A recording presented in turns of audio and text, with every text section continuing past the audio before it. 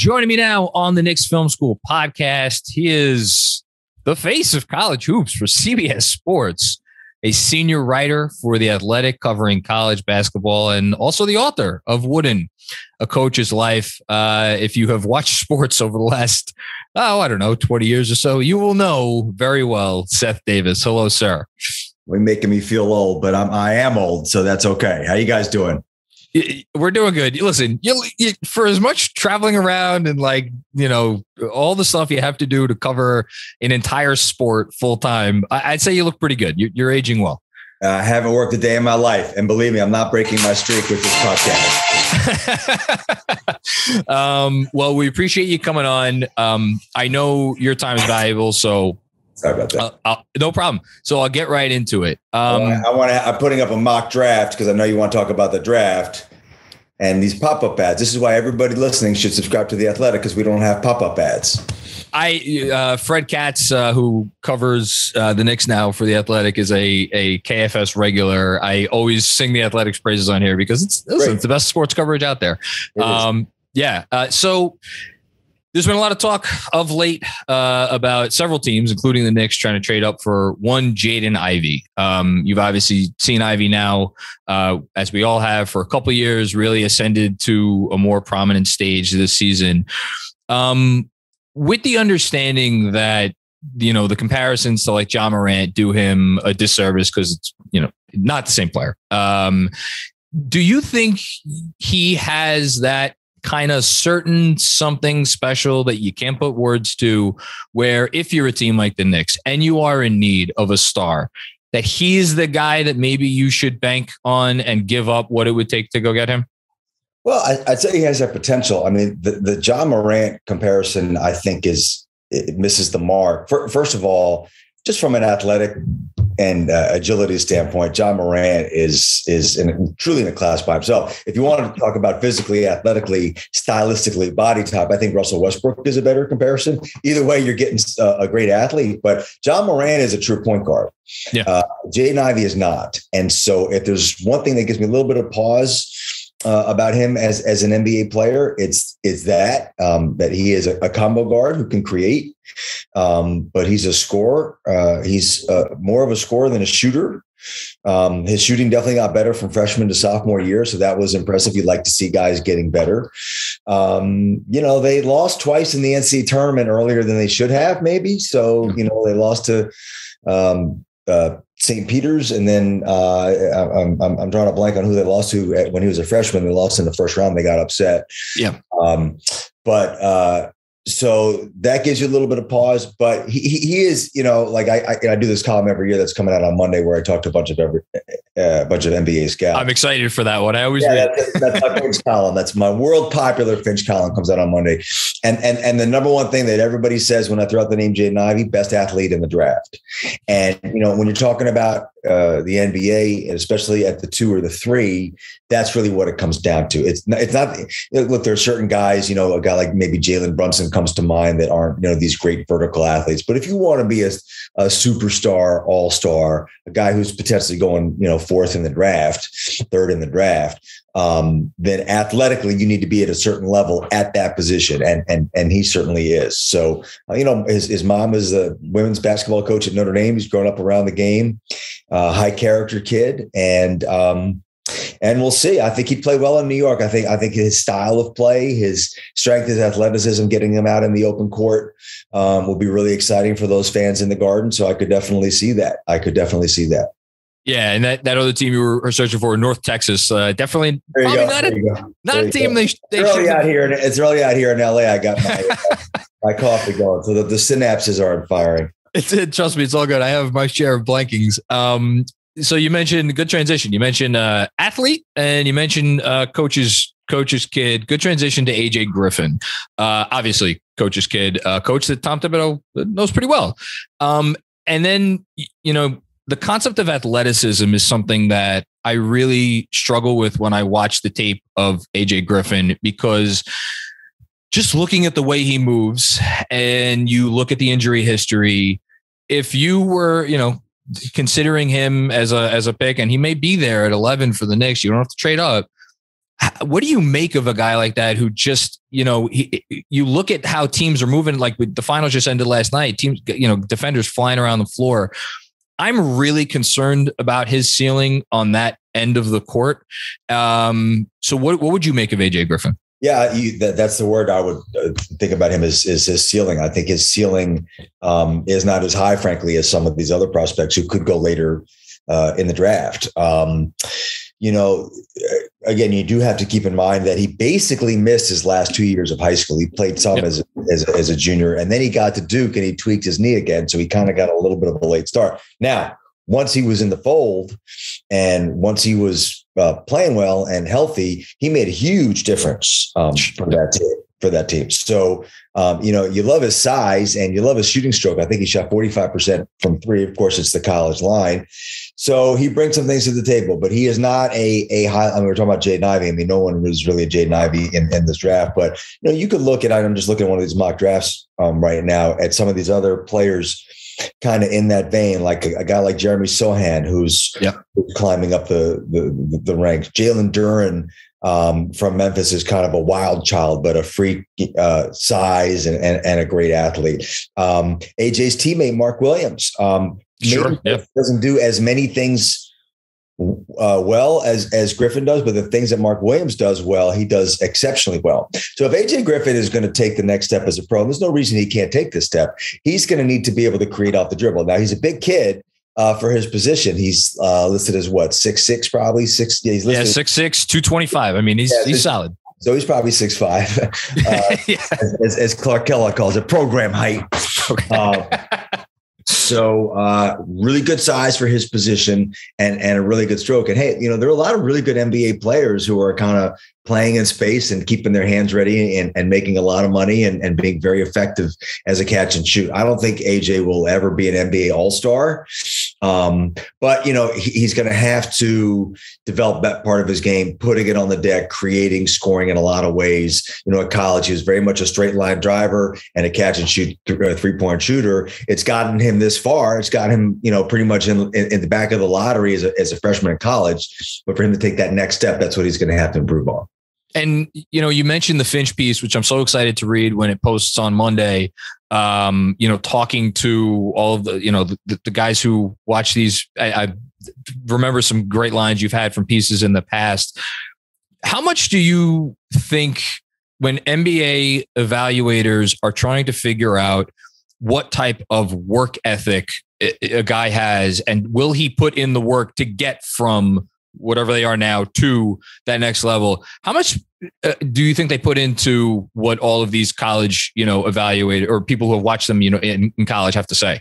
They are always digging on that. I mean, that's a great question, John, because that to me, that's the thing that you can't ever know. I look at a guy like, Donovan Mitchell, great example. He came out of Louisville, that he was just an athlete and not much more. So you say, wow, he's got potential, but I mean, nobody could have foreseen what he was able to improve upon. To me, the classic case of somebody who exceeded the expectations that I had for him coming out of college is Kawhi Leonard. How did I know you were going to say Kawhi? Yeah. I mean, he's at the top of my. I watch him. I'm like, even Seth. They won the championship obviously last night, and he exceeded expectations, but it was kind of within the realm that he would be a great NBA player because he was such a good scorer and such a wizard with the ball. Kawhi didn't have any of that. So that really is the work that goes into the draft, the evaluating, the video. All of us can do that, Now maybe they have a longer basis of comparison. They're quote unquote experts, but they miss out on guys just like we would, and that's the differentiator. Who's going to improve? That's the scary thing because you just really can't tell. There's another guy in this draft, Kendall Brown, coming out of there. Sure. I was quite surprised how down the scouts were on Brown because he's an elite level NBA athlete, but he's got no ball skills. But to me, that is something that you can learn over time. What he does athletically, you can't learn, but they were very down on him. They're like, man, he scares me. Like he's one of those guys, like you're scared to pick him, you're scared to not pick him. So they spend a lot of time trying to figure out how these players, their family histories, their psychological makeup, who do they have around them? The interview process is important to them. The workouts are important to them to see how they respond in a lot of different situations. But at the end of the day, it's a big old guessing game, and there's a lot on the line with these guesses. Yeah, millions and millions of dollars in organizational futures. That's, right. Only that. I was thinking about this, what you're talking about now, when I was going back and reading your all glue team from this year. And I think Dalen Terry was the captain this year. Yet another Wildcat to get that designated. You love those Wildcats on your glue teams. Of course. Is there a guy that you've seen this year where you're like, he's going to outdo his expectations based on where he's drafted, just based on whether it's work ethic or like behind the scenes stuff that you've seen or heard? Well, it probably doesn't quite fit because I know he's going to be picked real high. And as long as we're talking about the Arizona Wildcats, I'll stay with it. But, I got laughed off the NBA TV set many years ago. If you ever had my man Steve Smith on this podcast, because I said, is it possible to be the number one overall pick and still be underrated? And I was talking about Kyrie Irving. And I said, within the next 5 years, Kyrie Irving will be one of the top 5 point guards in the NBA. So I was even underselling what he eventually became. Now his character issues. Yeah, I was about to say that's a separate, not the best example right now, but in terms of his talent, sure. I was spot on. So, to me, Ben Mathurin, he has a makeup about him that I think is really impressive. And I go back to the game that they played against TCU in the NCAA tournament. Yeah. And if you want to see one play, it was towards the end of regulation, where he grabbed an offensive rebound surrounded by, I was just writing about it for some of we're going to publish some draft profiles on draft night at the Athletic of these guys once they're fantastic. I went back and watched the video of this again. He was literally surrounded by 4 TCU players, and it was the end of the game, and he just ripped that rebound in the middle of these guys and put it back in and got fouled, missed a free throw. But it was that competitive instinct. He actually started off the game 2 for 9 and ended up with 30 points. So to me, high level athlete, I think along the lines of a Jaden Ivey, probably a little bit bigger, interesting background. And again, I don't know if this is biased, but I did an in-depth feature on him for The Athletic where I really dug into, he grew up in Montreal in a really rough neighborhood. Dad wasn't around. Mom was kind of in and out a little bit.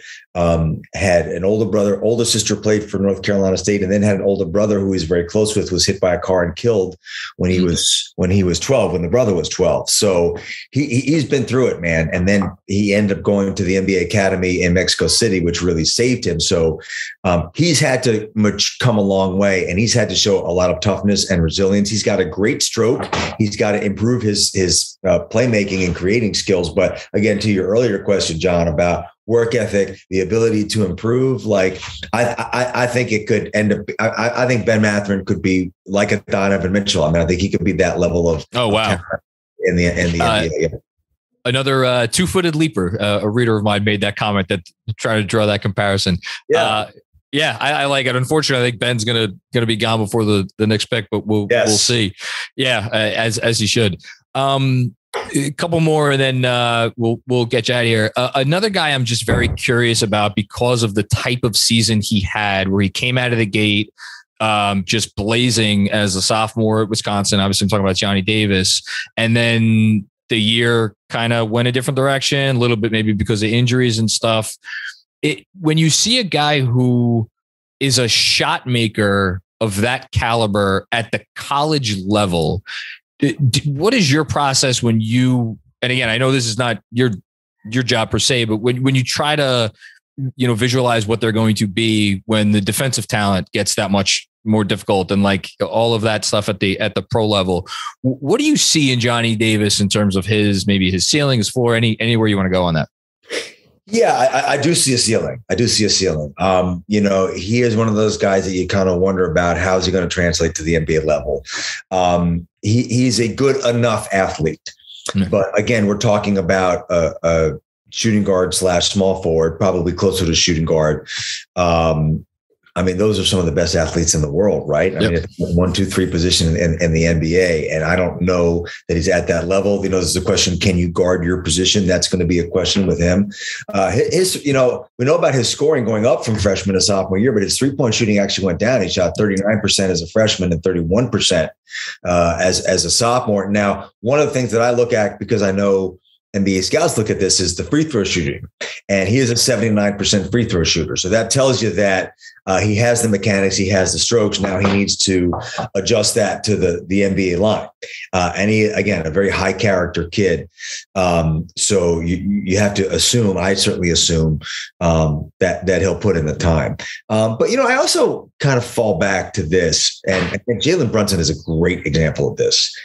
Guys who are like player of the year candidates in college, they ended up being pretty good pros. I remember, I remember this probably before you were born, because you're young and I don't like you.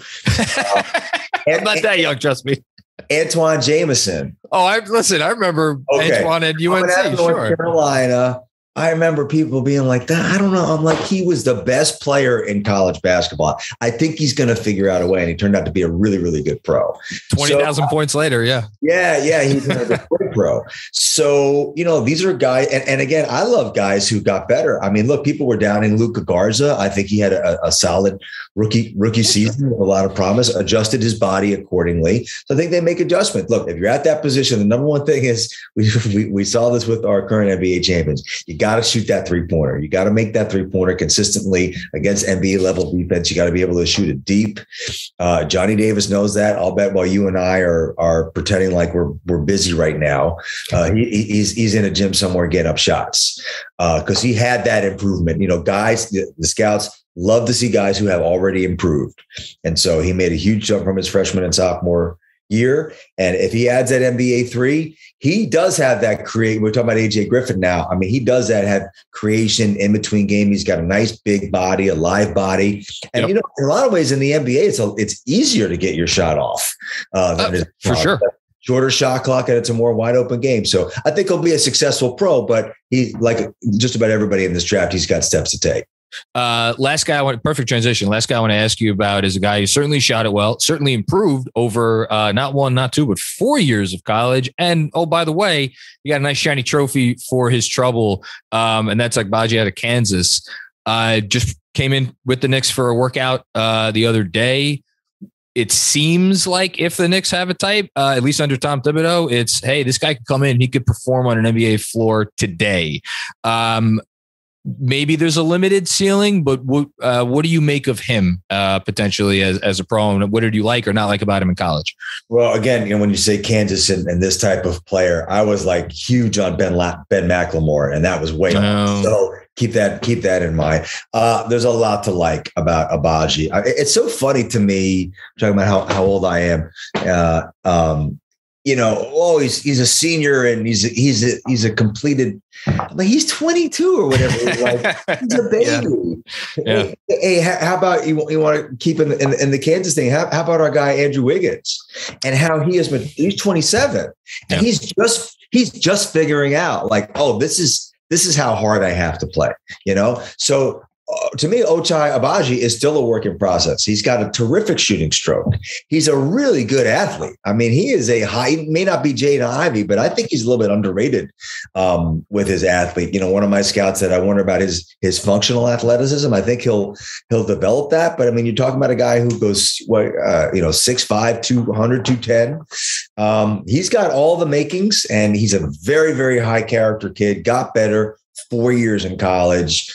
Again, is he an all-star? Maybe not, but I wouldn't count him out. Again, he was an All-American in college, and those guys usually go on to have long and successful pro careers. Last question before I get you out of here. Very quick one. You're running an NBA team. Who's your top pick? Interesting, because again, for my Finch column, with all of the debate, conversation, who's going to be number one. There was no debate amongst my guys. All of them were like Jabari Smith, like don't even hesitate. Yeah. So that sways me. But I can make a very strong case for Chet. I actually lean Chet. Really? Oh, wow. Okay. Yeah, I would have, it's like these guys say to me, they say, well, would you bet your job on him? And I say, no, but I bet your job on him. To me, Chet, if you go back and look at Chet's stats for the year, if you go I want to say maybe late December-ish to like the third week of February, he shot like 50% from three. I mean, he is a ridiculous shooter. Now, I think when they got to the end of the season, the teams got better, obviously, that he was playing against. And frankly, I think he puckered up a little bit and didn't quite have the confidence in his stroke. But again, for a 7-1 guy, when he's going to have wide open 3-point shots, because he's going to be guarded by 4s and 5s. You can't be 6'10", 6'11", and close out hard on Chet Holmgren from behind the 3-point line. And so he gives every indication that he can do that. He can obviously put it on the deck. He can handle and pass in the open floor. And then what he does have, which Jabari doesn't, is the defensive dimension around the rim. And people talk about Chet's body, but Jabari Smith ain't no Adonis. He's not he's like a KD. I mean, KD's not a strong kid.